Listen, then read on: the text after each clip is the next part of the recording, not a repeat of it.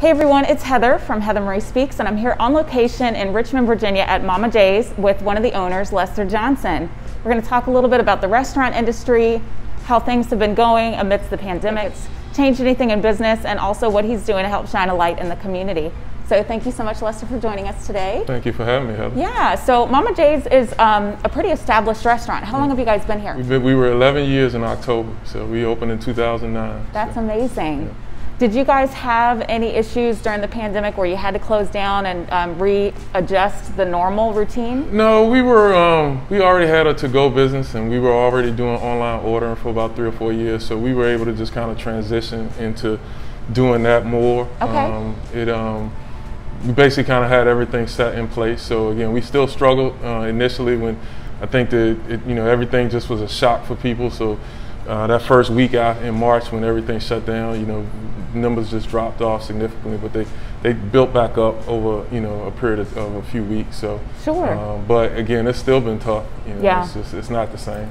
I know it's been difficult for everybody in this, especially the new orders that are coming out and everything else, but I love that you guys have had a family business here for a while. And Mama J's is your mom, who is your other business partner. Tell me a little bit about how you guys decided to open the restaurant. Yeah, so my mom is one of a large family.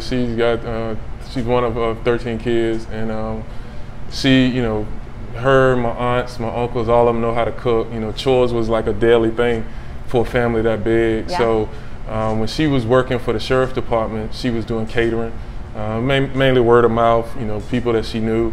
And she just decided she no longer wanted to do that, and she wanted to kind of try the catering thing. So that was back in 1999. Wow. So she left the sheriff's department, did catering for a while, and then in 2009, we decided to open a restaurant. It was actually really not the intent to open a restaurant. We were really just looking for a kitchen to run the catering out of. Okay. And when we found the space, the thought process was that we were going to be able to use it to run the catering and just kind of do the restaurant on the side, and it just didn't work out that way. We have a special guest who's joined us as well. Tell us about this little Mama J. So this is my mini-me, and as you can see, we're dressed alike, but this is my little daughter, Lena. Right now, her name is Migo from Smallfoot. Okay. But see, this is because I'm kind of doing daddy duty. Her, mom is working during the day. She goes everywhere with me. So, that's amazing. So tell me what you guys have been able to do to kind of shine a light in the community during this time. We've basically just been trying to, help out as much as we can. We've, in addition to trying to survive, I talk to a lot of restaurant owners and businesses, just trying to give my advice. I try to disseminate as much information as I can with regard to grants and loans. Yeah. I'm actually on a few boards, one being the Board of Office and Minority Business Development, Richmond Region Tourism. I was also on the board, the task force that the governor put together for the reopening of the state of Virginia. Okay. So through, being connected to a lot of different people and a lot of different things, I come across information, and like I say, I just try to disseminate that information as much as possible. Yeah. As far as our customers, mainly just trying to remind people to stay safe.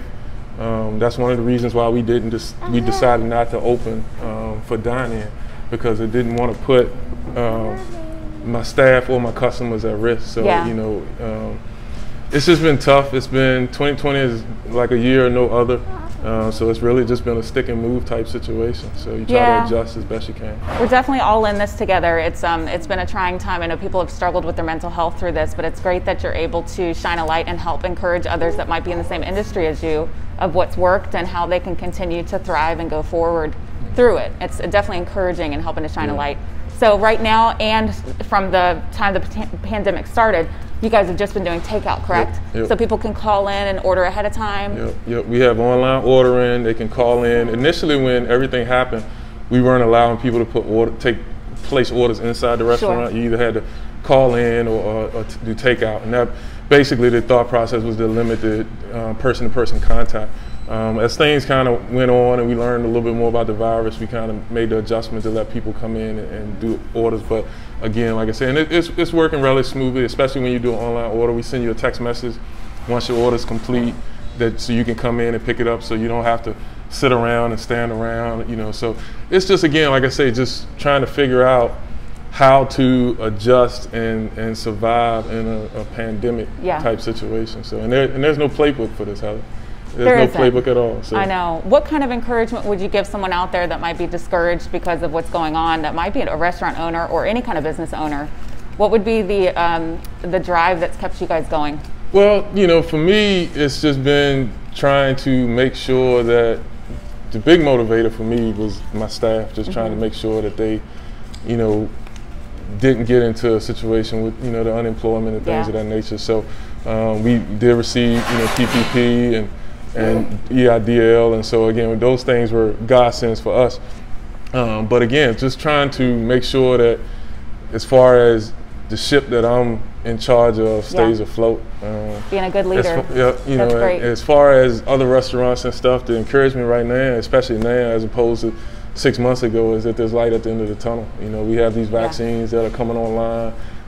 They seem to be, you know, the efficacy seems to be where it needs to be. So again, it's just figuring out how to make the next 6 months is probably going to be critical for most businesses. So. And you guys have won some awards for your food here. Tell everybody what kind of food you offer so they can call in and make an order themselves. Yeah, we sell soul food, fried chicken, macaroni cheese, pork chops, catfish, all of those southern staples that, you know, soul food people in Virginia, North Carolina, Georgia, all those, you know, they people know the type of food we're serving. And like I said, we just try to do it at a very high level, you know, quality ingredients.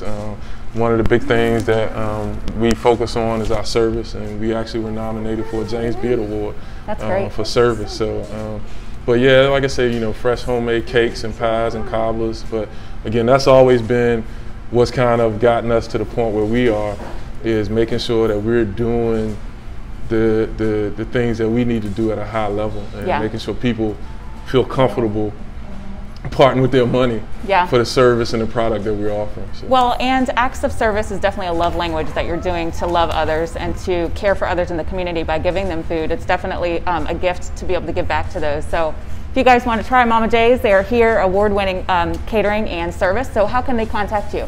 You can go to the website, mamajskitchen.com. We're on Facebook, Twitter, Instagram. I think that one's Mama J's RVA. I'm not a big social media guy.